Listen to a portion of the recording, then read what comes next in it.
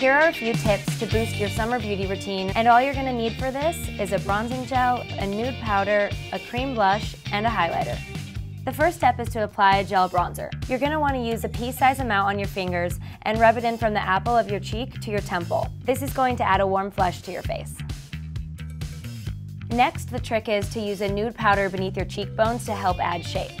A lot of people think that cream and powders don't mix, but if you give it time to dry, the powder will apply evenly. Choose a powder about 2 shades darker than your skin tone. Next, apply a cream blush to the apples of your cheeks.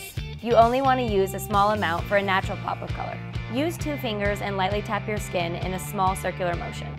And last, to create that illuminated glow, apply a cream-based highlighter. Lightly dot the highlighting stick above your cheekbones toward the outside of your eye and your brow bone. This really makes your cheekbones stand out. And a little extra tip, use the same cream blush for your lips. I really love this look. It gives you that natural rosy glow that's perfect for summer.